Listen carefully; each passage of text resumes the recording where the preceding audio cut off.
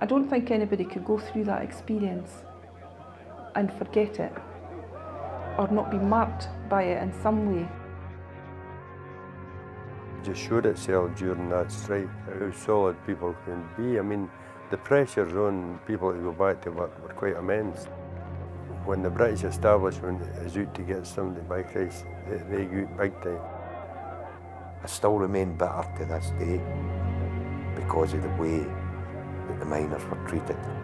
I'll never ever forget the hardship, the poverty, and indeed the pain. The trauma of it all really did affect people. Marriages broke up, a lot of people suffered bad health problems during and after the strike. I mean, the human casualties toll hasn't been really spoken about.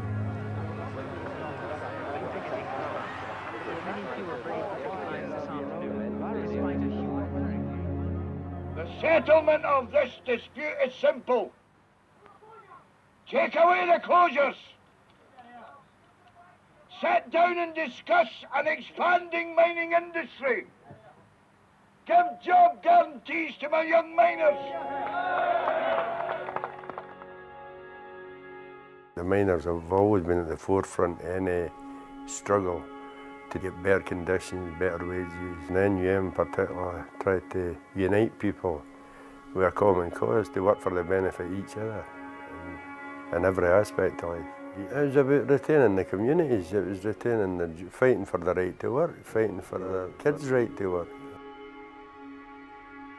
If the pit closure programme went ahead, we knew what was going to happen to our communities.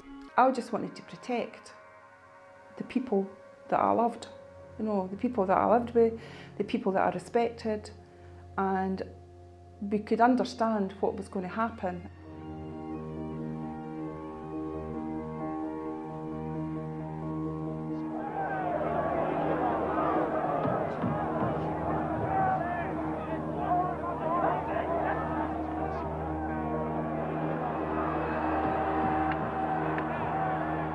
The Tories never forgave the miners in the first place for the 1979 or the 1974 or the 1972 setbacks when the miners stood up against them. They never forgave us for that, and they were determined through Thatcher and her forces that they were going to destroy the miners' union, the mining industry and the miners. Where there is discord, may we bring harmony. Where there is error, may we bring truth. Thatcher, she wasn't long in power. What did she do? She appointed Ian McGregor, who had destroyed the steel industry over in America. We have to, in this business, face the realities of adjusting to the markets we have. We're no different than any other business. She appointed him to be the chairman of the coal board. Now, if this wasn't an incitement towards the miners and their families in the mining industry, then what was? A man who sacrificed 100,000 jobs in the steel industry. As far as I'm concerned, all of us here in the movement should be saying with one almighty voice, but that job is not yours to sell. We didn't want to strike. We felt we were forced into this strike. We're fighting for our futures, we're fighting for our jobs. So, as you can understand, it was pretty chaotic at the start. It's an official strike. Unfortunately, some of the lads who've gone through that picket line today still don't believe that there's an official strike taking place. But as time goes on, I'm quite sure by the end of this week or even tomorrow or the next day, the men in Bilson Glen will just be as solid as they are elsewhere. I think the Scottish Coalfield will be standing before Wednesday. Yes. Do you think there'll be any ill feeling because these men have crossed the picket line? At the beginning there'll be ill feeling, but later on it'll work itself out. The miners genuinely felt that they had had enough and had been cornered into a position where the only weapon we had to defend us was strike action.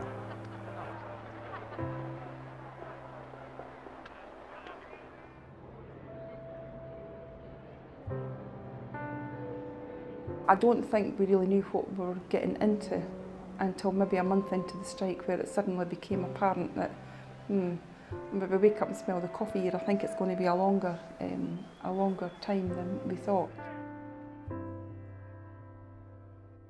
Part of our job was to ensure that the families of the miners who were out on strike were looked after in the best possible way that we could.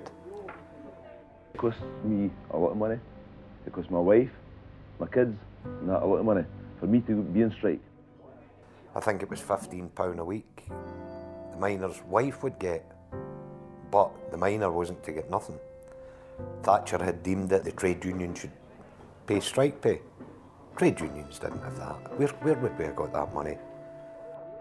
Well, I think the amount of money that we've been getting and the amount of children we've got in house, it's been a very hard struggle. And people that should realise this, if they've got a family in house, they know what a struggle it can be. When you get your family allowance, there's no way that you can go out and buy a joint for children. You look round and kids want things, and that's the hurting point. When your children want, and you just haven't got it. I went off on maternity leave just about the beginning of the strike as well. So that was quite a worrying time, because I wasn't sure how long it was going to go on and how we were going to provide. So it was a fair bit of stress, and I think you cope at the time, and it was maybe a wee bit later on when the bills started coming in, and it was just a nightmare. And of course the benefits agency at that time didn't tell us about a lot of the benefits we were entitled to. All I do is feed my kids and have my money for my electric. I'm not bothered about paying anybody. They can't have what I haven't got. I was part of the committee that was organising collections throughout the area between here and Addiewell, Loganlea, Stonyburn, Breich, West Calder, Polbeth, and we would hit a different village every week. And that went on for the duration of the strike. I'm talking about Communist Party members, Labour Party members, Young Socialists, Young Scottish Nationalists. It was a brilliant unity in action, shall we say. It was tough, it was really tough, and it would be tougher for a lot of people who didn't have family support. There'd be fathers and sons, so that, you know, they wouldn't be able to support each other financially, because different generations would be in the same position. So strike centres were absolutely crucial to keep your morale up. For some, their principal sustenance is now the soup kitchen. It's staffed by miners' wives and run on ingenuity and generosity. The soup kitchen brought families together too. And I think this all steadied the resolve that we already had. It went unnoticed by a lot of people just how much work the women and the children actually put into helping us to ensure that we stayed steady. Meanwhile, the Miners' Food Fund in Scotland was boosted today by £27,000. Edinburgh's Lord Provost, John Mackay, handed over 3 cheques to representatives of SOGAT, who were backing the appeal, and miners' wives from Dalkeith Strike Centre. There was a general support from the NUM for women's involvement, probably initially because the practical aspect of, you know, feeding people and ensuring that families were looked after. You've also got to remember that you have 6,000 other women in the Scottish coalfields that could be involved in the women's support groups. Women were then becoming active, going and speaking at factories with their trade unionists, telling them how it really was and what the experience was like, and raising considerable amounts of money to support not only the soup kitchens but also the campaign. Bring your women all together to one area, supposing you can only send 1 or 2 delegates for each area. All come together, have certain subjects to talk about, discuss the subjects, think about how we're going to plan them out and what the way forward is to get these plans into action. Women played quite a significant role, I think, in support of their men and knowing full well what their men were fighting for. And I think the women seen that, and there's no way the media could use the women to break that strike, because it was the exact opposite. But I want to get through there, to stand in a picket line, and they'll not let us because they see the brutality through there. A lot of women did go on pickets, It wasn't a very safe place often, but wasn't safe for men either, you know, but it was good experience for some women to see what it was like to do that. So I was elected as the secretary of this Central Strike Committee. Part of my duties were organising pickets, mass pickets, liaising with the head office in Edinburgh, ensuring that we had participation in demonstrations, rallies, picketing. A busload went from this area, going down to Nottingham to participate in a mass picket. Stopped on the motorway. Where he's going? We're going to Blackpool for a seaside trip. He's on the wrong road, turn the bus and go back. We were being denied the right to access where we wanted to go to in our own country. You had soldiers, you had police. They were all acting there on behalf of the government. When you take the right shots and watch the policeman, I seen them booting a boy there and your camera never took a sight of it. So you're bad. Over the years, any struggle I've been involved in, the media never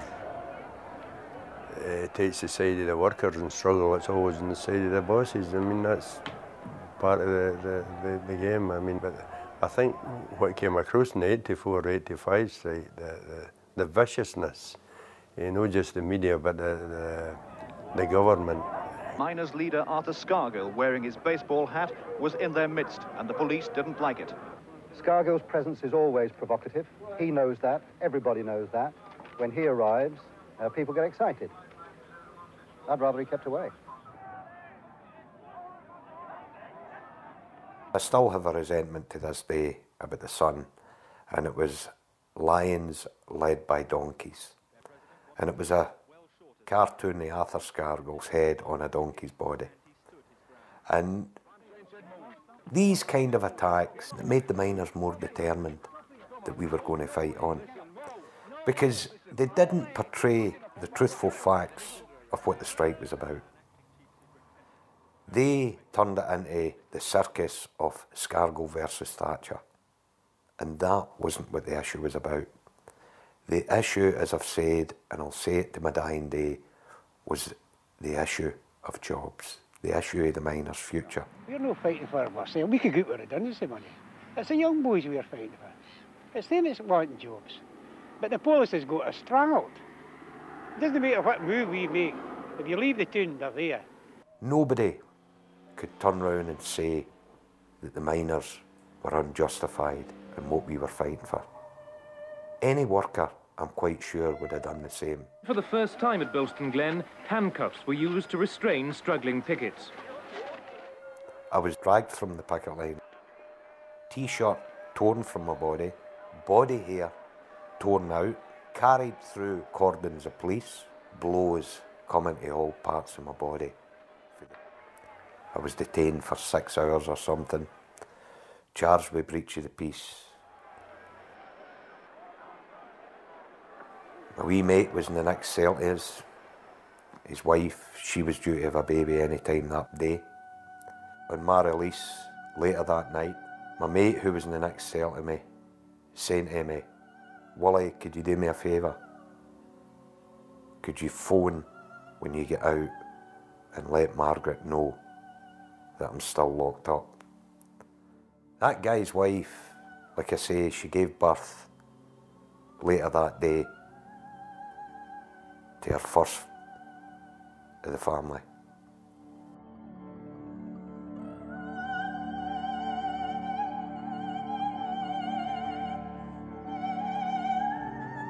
It's quite an outstanding achievement of the NUM to keep the solidarity that they did keep, because you were bearing in mind a year-long struggle like they did was a hell of a burden on people.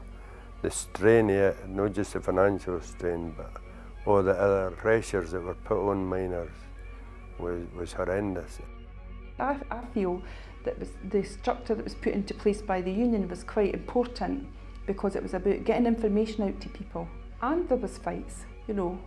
disagreements in the strike centres and about tactics and things, but at the end of the day, people pulled together because it was loyalty, and there was a sense that we had to be in this together because our backs really were against the wall. I'm not saying that I ever said to my husband, get back to your work, because I wouldn't have done that, but I did wish for it to end. 11,000 have been arrested, 7,000 injured, 4 of our members have been killed on picket lines, and 7 have died in incidents associated with a dispute.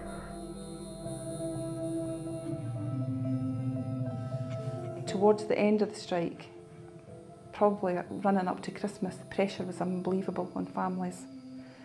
And we got a lot of international aid, and that was great, and it did boost us emotionally and morally. You know, you get support from countries that you would normally think should be the recipients of aid. Asian communities, French miners, German miners, Russian miners, they were all there to support the British miners. I think Christmas time was a make or break time for a lot of people. I remember one of the women who came to the strike centre sent in a poem, and it wasn't until later on we discovered that her husband had actually gone back to work. But the poem was basically saying, how is she going to explain to her children that there's no Santa for them? When they're children, they're babies, and they're 4 and 5, 7 years old. How do you explain to a child at that age whose next door neighbours are getting bikes, how they getting nothing? You know, and I think these kind of real human pressures were real for people.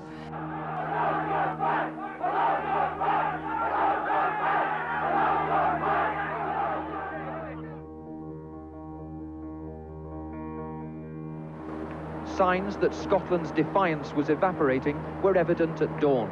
2 pits called off their pickets and ordered a full return. Even in the militant area of Fife, the buses entered the pit gates without a picket in sight. But sadly, as the strike progressed, more and more people did go back to work.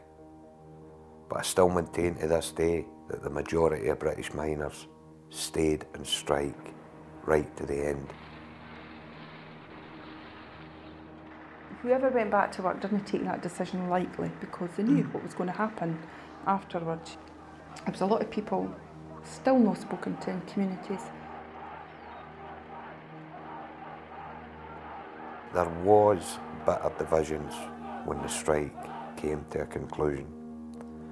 There were people who, because of the bitterness that had been generated throughout the strike towards the establishment, wanted to continue, genuinely wanted to continue, and genuinely believed that they could go on and win the struggle. Protest at the stand being taken by the Coal Board's director in Scotland. Then you had rifts in families because people went back to work, rifts in communities because there was people who went back to work, walking about the street, and other people, you know, feeling angry and betrayed.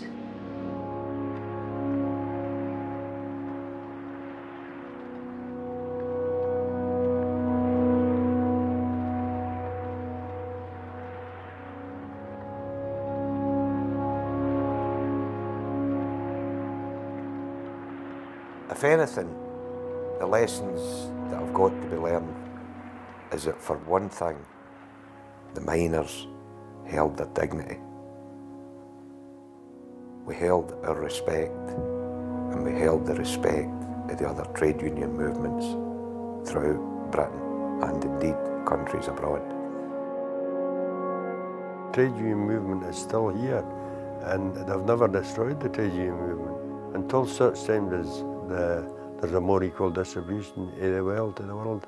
I believe there'll be turmoil until this is fixed. And whether that's socialism, whether it's whatever it is, to get a more equal distribution is all important to the general well-being of humanity as a whole. At the end of the strike in Cowdenbeath, the men's committee got plaques, and all the women that had served on the committee were invited up, and we were given a plaque, and it had a miner's badge, an NUM badge on it, and it had "Here We Go" on it and our name printed on it. And it was really, couldn't believe it, you know, a lot of the women were just thinking, but, you know, we didn't want reward for what we've done because we did it because we wanted to. The women marched with their men, marching behind pipers back to the pit they last entered a year ago. It's now threatened with closure. And leading the procession were 6 miners who've been sacked. They were left at the pit gates as the others entered.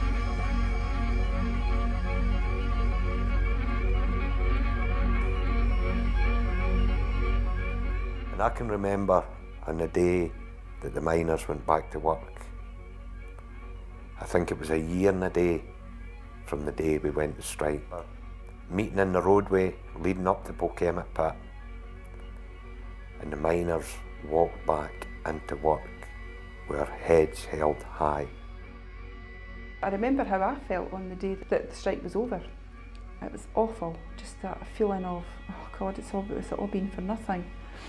And then when it was announced, I remember phoning Margie, the woman who was on the committee with me. We met and we entered into the pit gates as a procession, an organised workforce. And I remember the general public, supporters of the miners, standing at the sides of the road. One particular very good comrade of mine's, elderly woman, Morag Purnell, and the tears were streaming down her face as she watched the miners come back to work. She ran over and gave me a big hug. And there was about 5 minutes silence. We could not say a word to each other because the power of that decision was so destroying. You know, although it was hard, when it did come to the end, you're trying to make sense of it all and trying to say, well, what has it all been for? And feeling really crushed. I proceeded to go to my work that particular day with tears in my eyes and a lot of memories. Bitter, but also some happy memories. Something I'll never ever forget till the very day I die. And I just hope, I hope that the people of Britain will never forget what happened during that miners' strike.